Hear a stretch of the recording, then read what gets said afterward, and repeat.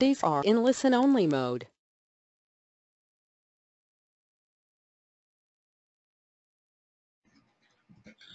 Okay, so good afternoon, everyone. Now it's time to start. So yeah, thank you for joining today's webinar session, the HKU&U webinar series. It's our second webinar series already. So it is about familiarizing yourself with Hong Kong and the University of Hong Kong. So yeah, so this presentation is about our campus and your life in Hong Kong and Hong Kong U. So this is the brief.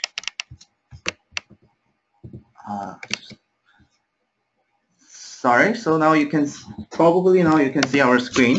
So yeah, this is our presentation rundown.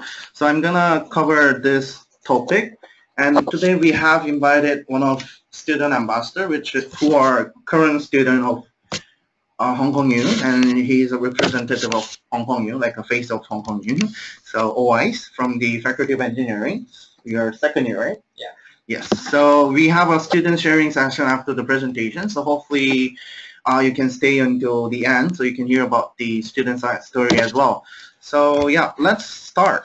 So before I'm gonna talk about our Hong Kong U campus and about our facilities, I believe I should tell you more about Hong Kong itself as well. So it's a really brief background of Hong Kong. So yeah, the language that used in Hong Kong are normally English, Cantonese, or Mandarin. But yeah, not most of the, like I can say like 90% of the, 100% of the lectures are going to be in English. But like a local area, if you go out from the campus, you will hear about the Cantonese and Mandarin as well. So that's the language that we use in Hong Kong. And about like the average temperature, Hong Kong has a longer summer than winter, but I can't really call this a winter because I feel like it's a little bit hotter than any other northern part of the earth.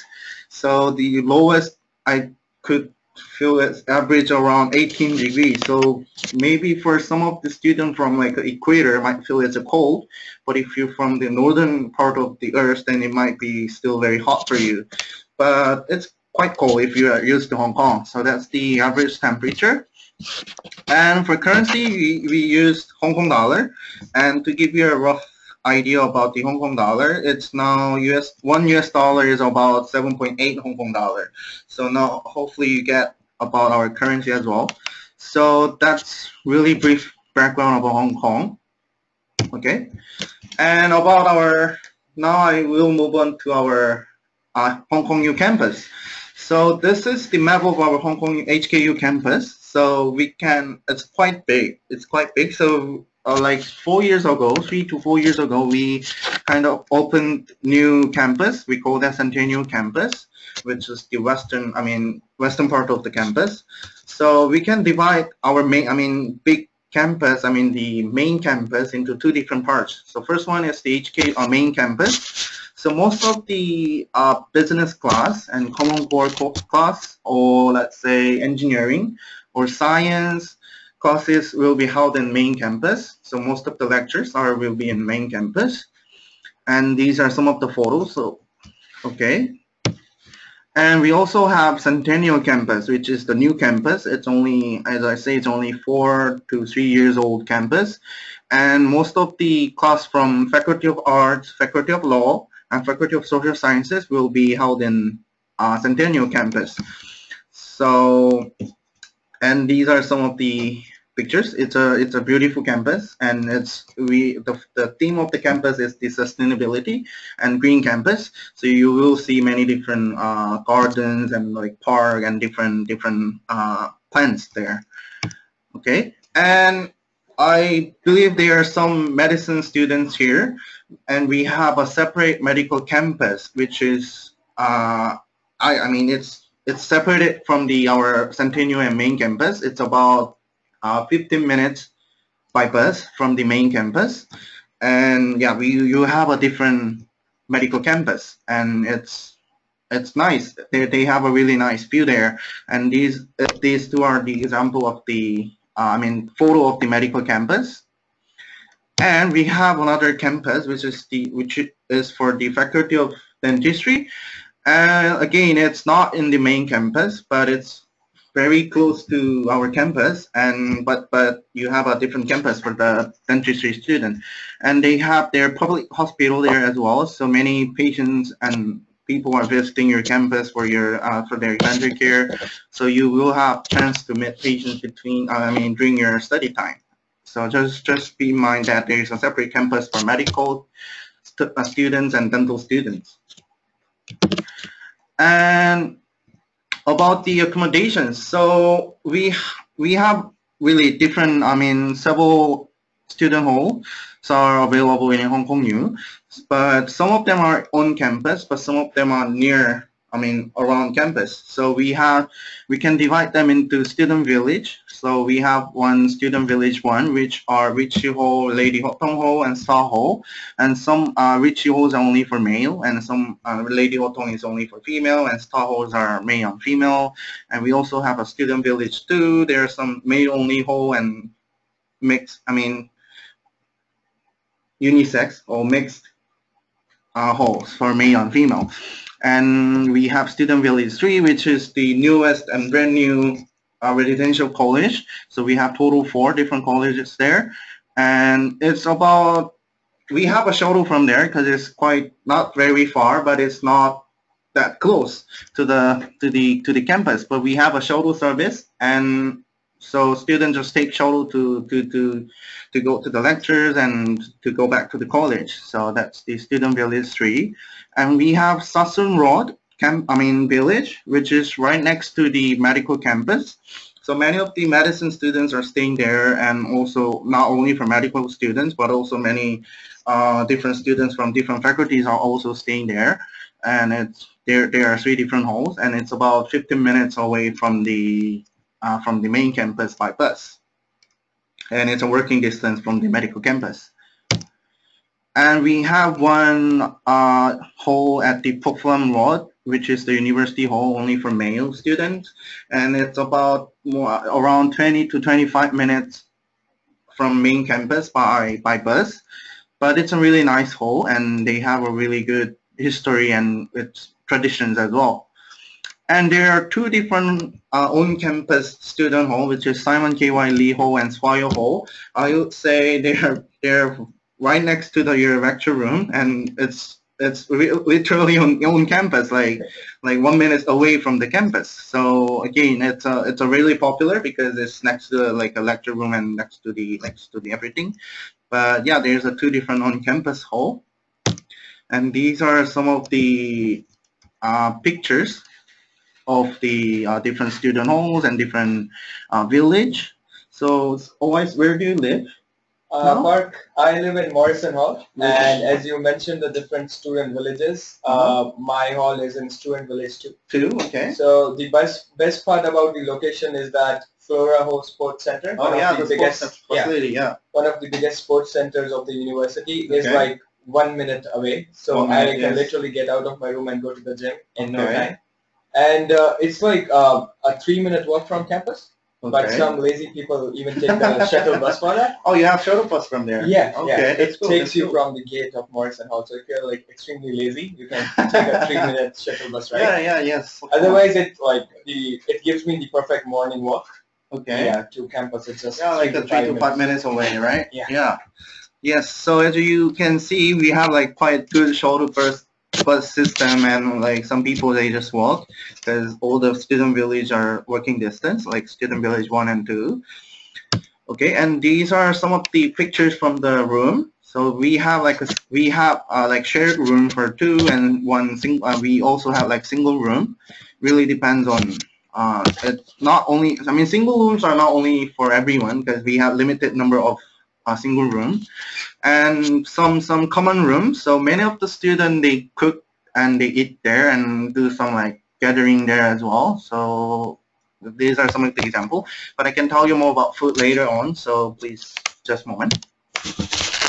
And also this is for your information because I understand that some of you might not interested in staying in a student hall. But yeah, these are some of other examples. For example, we have the university rented off-campus housings, and it's located near campus, and it's a shared flat with 3 to 4 different students. So this can be another option for you. And we also, as everyone knows that rent in Hong Kong is extremely expensive.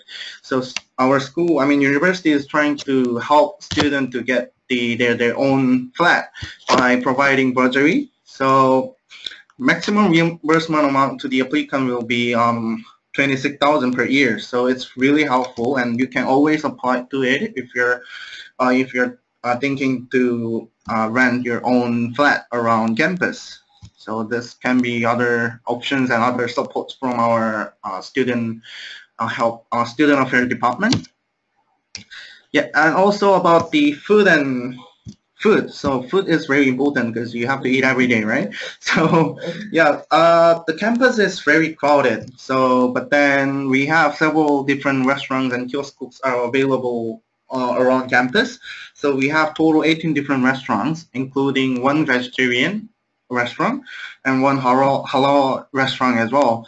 So yeah, so vegetarian students, they go to the vegetarian restaurant, and many different halal students, they do go to the restaurant as well. And there are different student canteens and like a coffee shop, and as you can see, we have Subway as well. It's really popular. So there are different options. But as I said, sometimes it's really crowded, and maybe the waiting line might be a little bit longer than you expected. Then don't worry about that, because around campus there are many different restaurants are available as well.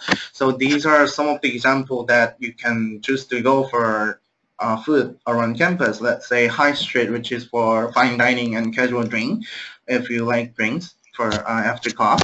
And we have like a Water Street, which is very close, like 5 to 8 minutes. It's working distance, and different restaurants and different casual lunch meals are available. And as you can see, it's really close to the universities and different high schools. They do offer like a student lunch set as well, so the price is not that high. It's very cheap and quite good. And maybe Kennedy Town. It's next to the student village 3, and it's about 15 minutes away from the main campus, and there are many different local restaurants are available as well. So yeah, it's another options for you. And do you often go out for your dinner or lunch? But my favorite place is Kennedy Town. Kennedy Town, yeah. Because not because of like all the restaurants that you find there. You can actually grab some food and go to the pier. Oh yeah, pier, yeah. The harbor is like an amazing place to sit. You've got benches and everything there, so you can like casually go for a small picnic. That's right. Yeah, that's right. Grab your food and go there and have like food near the sea, and it's like a wonderful feeling. Yeah, I have a same. I love that too. I always during my study time, I always go there to eat and let's say drink sometime.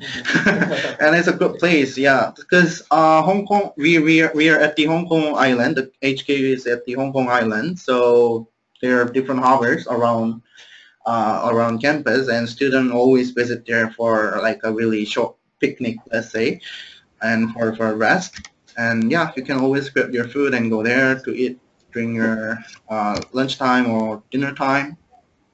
Okay. And yeah, about it can be another options, which is common room, because each floor in your accommodation, your dormitory, they will have a pantry. We call it pantry, which is common room, and you can cook there. Although you cannot cook like a really fancy dinner or like a really like a steak or whatever, but you can cook really casual dinner or lunch there. And actually many of the students, they choose to cook by themselves, and sometimes they just invite different friends from different places, and they cook together and share their food. And I'm pretty sure you have the similar experience, right? Yes, Park. The pantry is actually the place in the hall where I spend the most of my time. And it's not just about like the food. You have a TV, a big TV in like each of the pantries, and most of the floors have Xbox or PlayStation PS3 or PS4. Yeah. So it's like a great evening with your friends if you invite them. Like Yeah, you cook and you also like play and game, like Xbox and everything. spend some time. Yeah, that's great.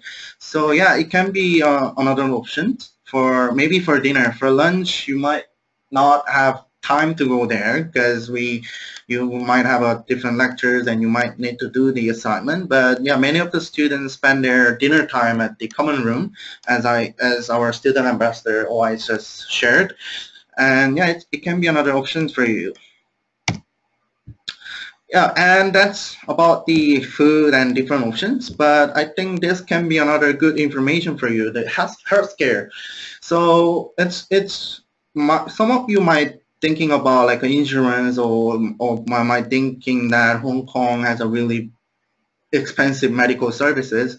I can say yes, sometimes it's expensive, but for university student, I mean HKU university student, it's a different story because we have the university health service, we call that UHS shortly. So they do provide medical consultations and dental consultations as well. And eligibility is that all full-time HKU undergraduate students, that means all of you are able to enjoy this medical and dental consultation services anytime. And you can just go online, or if you're really sick, then you can just visit and ask for the consultations. And generally medical consultations are free of charge. And for dental consultation, it's provided at a cost, but again, it's very cheap compared to outside. So I'm pretty sure you don't have to worry about the fee because it's very cheap, even if they sometimes require some extra cost because you might need like extra medication but then the fees are really cheap, so don't worry about it. But we understand that some of you might need some advanced medical checkup or treatment in the future. I mean, maybe. So you can always visit public hospital. So even if we call that public hospital, so for international student, you don't have to worry about it because if you have every international student, the non-local student will receive an HK Hong Kong identity card. That means you can always bring that Hong Kong identity card to visit the public hospital, and then all the treatment will be same as a local in Hong Kong. So the fees are really cheap again, although it's a little bit expensive than the university health services, but then still it's again very cheap, and they provide advanced medical checkup or treatment, so you can always visit the public hospital. And next to, we call that Queen Mary Hospital, which is like 10 minutes away from our campus, and it's one of the top 10 in the world as a public hospital, and it's a really good hospital. So even if you have a serious illness or serious something with your health, don't worry about it because we have a good public hospital system in Hong Kong. And about the transportations, so yeah, there are different public transportation options, but then commonly we use MTR, which is Hong Kong Metro. So we do have Hong Kong U stations. It's it's quite brand new. It's only 4 years old, and it's connected to major districts around Hong Kong. And average fare is around $5 to $13, but that's not including. That's for normal fare. But you'll be able to get student discount, which is 50%. So we have this Octopus card, which is the smart card, and it's a rechargeable, and it's a rechargeable card for the transportation and also for other payment methods. Let's say for supermarket or convenience store or any other shops, and you can apply. You can apply for the student Octopus card, and it will provide student a 50% discount for the MTR fare, but unfortunately not for bus. But still, that's a lot because you will use the MTR because as I say, it's connected to the major districts around Hong Kong. So I'm pretty sure you have the student Octopus card as well, right? Yes, I have the fancy personalized student Octopus card with my photo on it. All right. And honestly, after coming to Hong Kong, I don't really carry cash anymore. That's right. Because the Octopus card is like super convenient. It's That's well right. known throughout the world that Hong Kong has one source of payment for everything. True. So it's not only just the bus or the trains. That's right. It's honestly anything and everything. You Yeah, can get anywhere from like your Octopus card. Sometimes some of the restaurant, sometimes some of the restaurant they do accept octopus for the payment method, and sometimes surprised. Okay, you accept octopus, and yeah, it's a very convenient, and you want to have like a small coins and small cents on your room, and it's a very convenient octopus card. You can also get like an octopus watch and use it with your octopus card. Yeah, because sometimes people just lose their octopus card. Yeah. So they do have like an octopus watch, which can be purchased at the MTR stations. But yeah, you can try that if you always lose your small different card from your home. And yeah, as I say, so MTR is connected to the different major districts and different districts around Hong Kong. And this is some of the example. As you can see, we have, I circled it in orange. So you can see that if you go to Central, which is like a literally center of the Hong Kong Island, it only takes 6 minutes. And if you go like a Causeway Bay, which is another very crowded and another center of the Hong Kong Island, we usually go there for shopping. We usually go there for like movie or like for your free time. But it only takes 12 minutes from the Hong Kong U, and let's say only 14 minutes to the Tsim Sha Tsui, which is another center, or 20 minutes to the Mong Kok, which is another center. And we regularly and we always visit those different districts. But then it's really convenient because of the MTR stations, and it's only 40 minutes away from the airport. So as you can see, it's very convenient, and we regularly, and not regularly, every day, it's kind of everyday life. And one of like the most amazing things is that if you ever get lost somewhere in Hong Kong, you are never too far from an MTR. That's right. Yeah, so if you ever get lost, just look for the MTR sign, get to the station, and then get to your house. Yeah, just get into the MTR if you're lost, and you can arrive at HKU station within like I would say within 40 minutes. Very easy. Not maximum 1 hour. Even if you're from Shenzhen, it takes around 1 hour only. So it's very convenient and connected. So yeah, and yeah, I think that's about brief background about Hong Kong and about Hong Kong U. And as I say, we have invited student ambassador, and he will briefly and go through about the student side story about like the clubs and society and every activities. So hopefully you can enjoy that as well. And thank you, Weiss. Thank you, Park. So my name is always Kearney, and because I don't know why it's so hard for people to pronounce my name, so I just go with okay. So you can call me okay. All right, so let's start with the sharing first. So I'm pretty sure like most of you are really excited to know what extracurriculars you're gonna do in Hong Kong U, because I'm sure you're like already loaded with the information about courses and your majors and curriculums. But I think it's very important for you to know about the extracurricular opportunities available here for you, because once you because I'm applying for internships and everything right now, and once you start applying for internships or projects or even like jobs, they put the employers put a lot of emphasis on the extracurricular experience that you've gotten through your studies and any skills that you develop through them.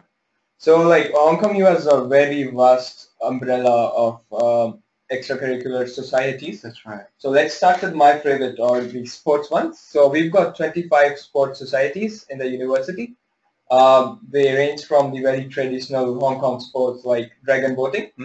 Dragon boating is incredible. It's scary, but it's really incredible. So I'm sure many of you are gonna want to try that.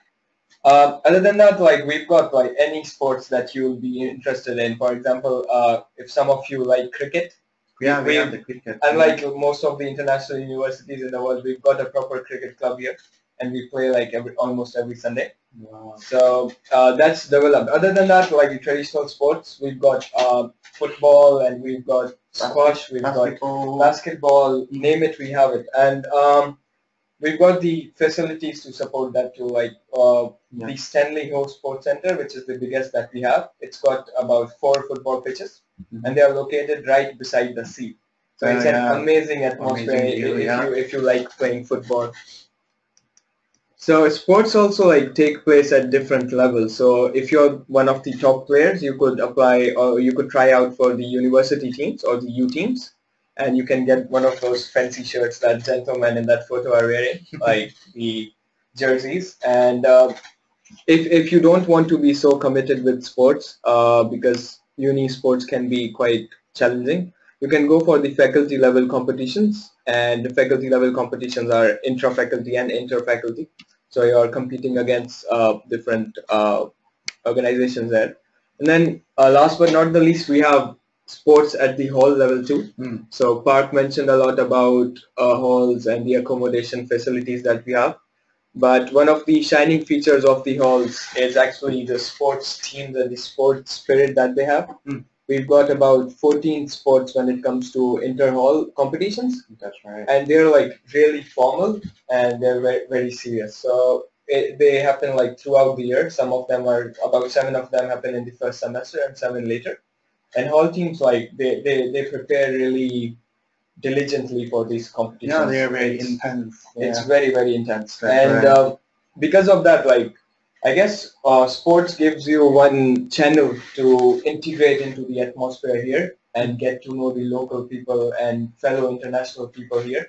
So if you really join one of these sports teams, you're going to be much better off.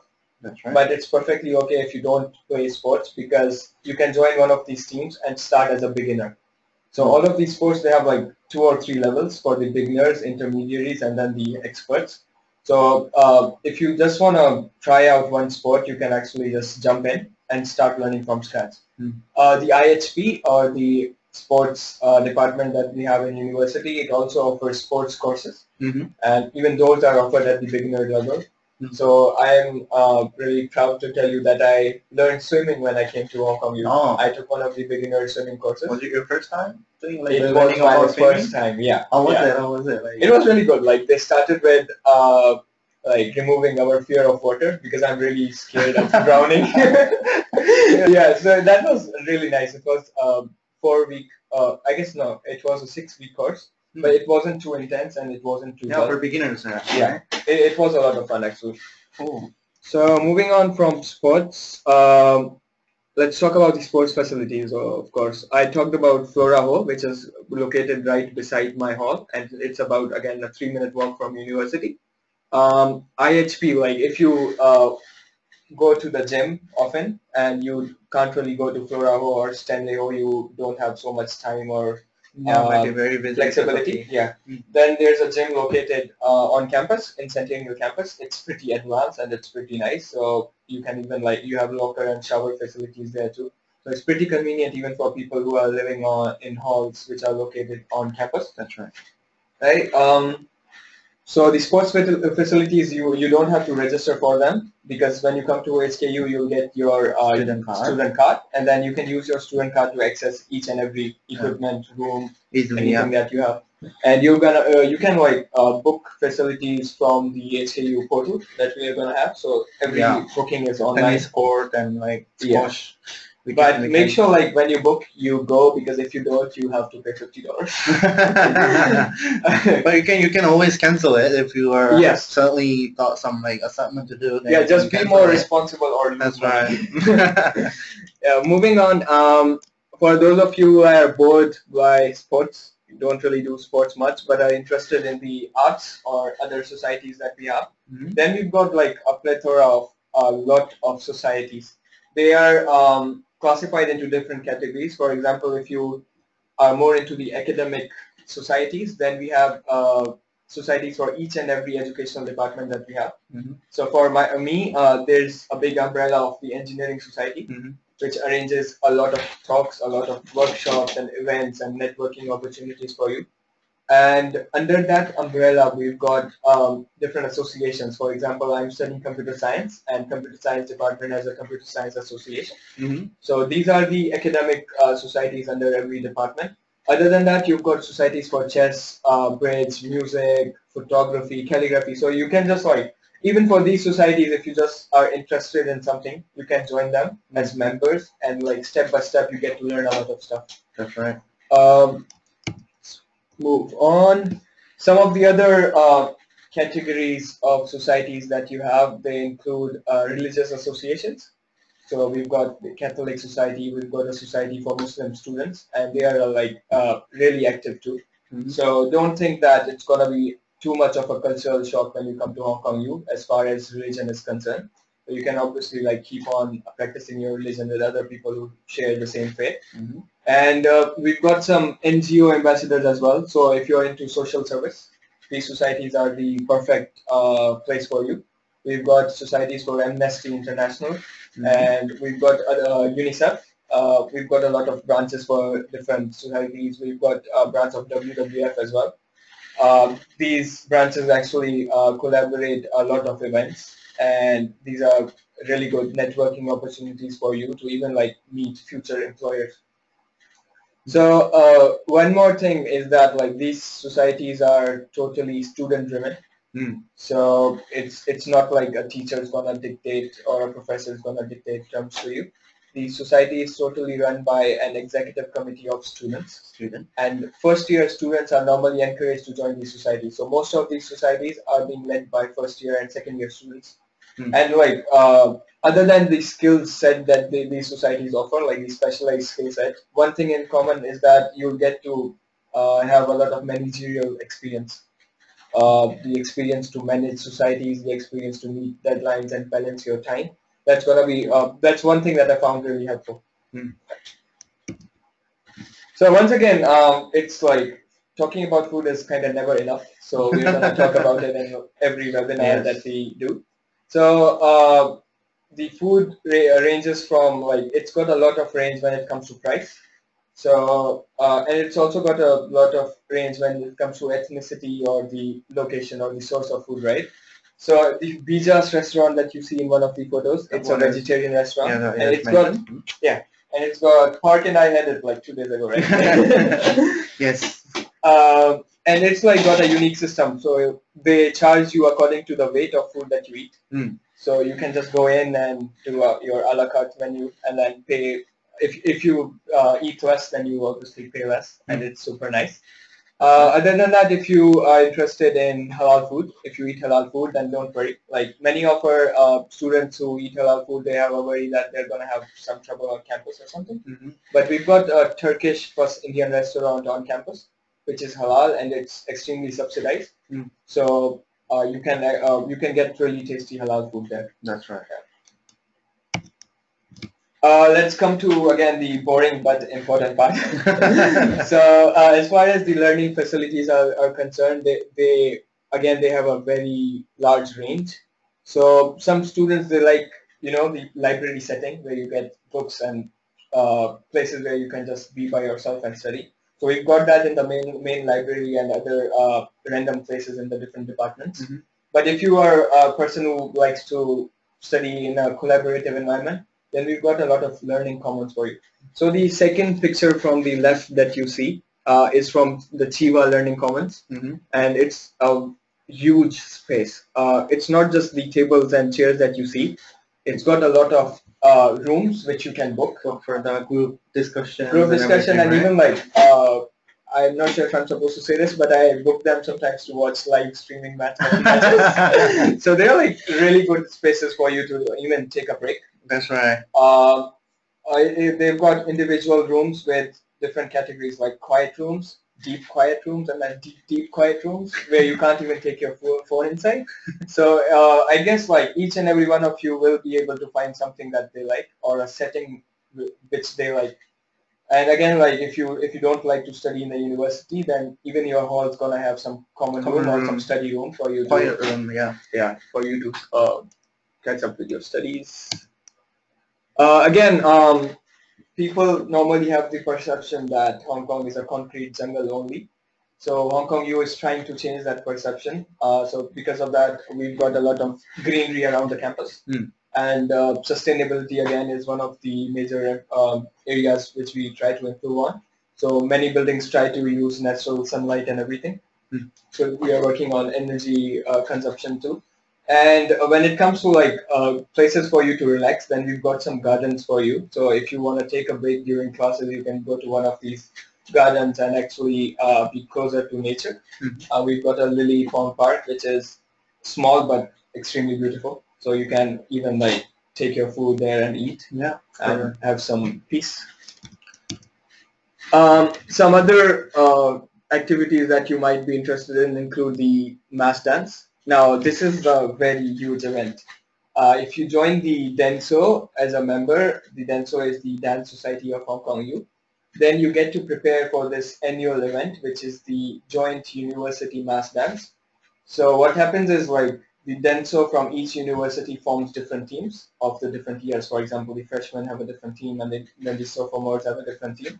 So all these teams actually perform in one of the universities annually, and then teams for all the other universities are there. So you get to make a lot of friends, and I never miss this event. I always go, even if I have classes. It's really nice. Like these people who run these societies and people who actually train students to dance, they are super talented. And it's like a delight to watch them. And it's always open for the beginners as well, right? Of course, like even the DENSO has a beginners unit, so you can actually, even the IHP, I think, the IHP offers courses, other than sports courses, it offers some dance courses, and that even includes Bollywood dance. It's like so diverse. Yeah. Again, one of my favorite things about HKU here is that each of the student bodies from the different countries, they get to represent their culture. So when universities talk about cultural integration, they normally talk about like students just coming together at one place and talking to each other. But HKU actually gives you a platform to express your culture and like share it. So we've got a lot of cultural nights for the different countries. So on Friday we have a Nepalese cultural night, even though the Nepalese student body is not so big, but they're having an event by themselves, funded by the university. And I'm going because they also have free food. And Nepalese food is super nice. Yes. So we've got a South Asian cultural night for students from Pakistan, India, Bangladesh, and Sri Lanka. And we've got a Korean cultural night, which I'm sure Park will go to. Oh yeah, of course. And we've got cultural nights for almost all of the countries that are from whom like we have student bodies here. And they are great events for you to actually have first-hand experience about the food, dances, music of the different countries. Yeah, so you might wonder, like, how do you actually get into a society and just make friends without having a proper, like, step-by-step process? So each of the societies, faculties, halls, each of the bodies that we have, they have an orientation for students who are first-timers. So the orientation nights or orientation field trips and orientation activities, they've got some events prepared for you in which you can network with the other people who are here. So you can take part in like campus hunts or stuff like that. And it's really a chance for you to make more friends. And in the first week that you're gonna be here at the HKU, you're gonna also have some carnivals for you to choose which which societies or bodies you want to join. So you can go to their stalls, and once you sign up for them, become a member, you'll be able to go to one of these orientations. And actually, these will be the perfect startup for you in HKU to get acquainted with the conditions as well as opportunities. Yep.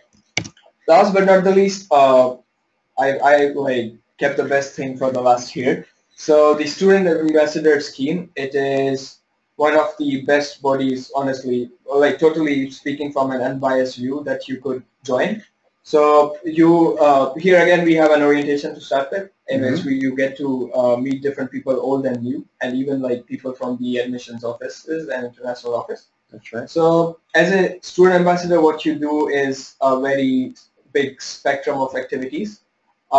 you represent the university in important events such as the Information Day, and you lead campus tours for people who are visiting our campus. Visiting our campus, and you get to have a lot of gatherings with different student ambassadors too.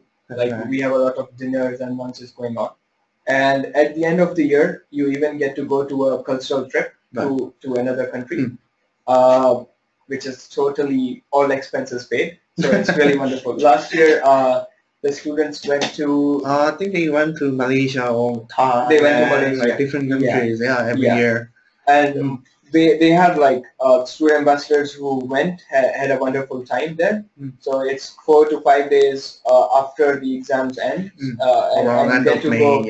And you get to go to the different schools in those countries, and even get a lot of time for yourself to enjoy. So I would really recommend, like, I didn't know about the student ambassador scheme when I first came to Hong Kong. So I missed the deadline and I couldn't apply. So I'm a first-time SA in my second year now. And I really regret like not applying in my first year. I would have had a silver badge by now. So I guess that's it from Park and me. Now we're gonna take about 30 minutes or more to answer your questions. So just fire them in, and we're here to help you with anything you like. Yes. Thank you so much for joining us. Thank you, Wise. And again, thank you everyone for joining this session. So I think everyone, I mean, some of you are already asking some questions. So you can always click the question tab and send us a question by typing, and we will try to answer your question as soon as possible. And any questions are welcome. So not only about like campus life, about our camp, about the activities, but you can always ask about like a program or any other questions. And our student ambassador, Wise, he is from the Faculty of Engineering, and you're majoring in computer science. Yes. So if you have specific question about like engineering program, then you are always welcome to ask. And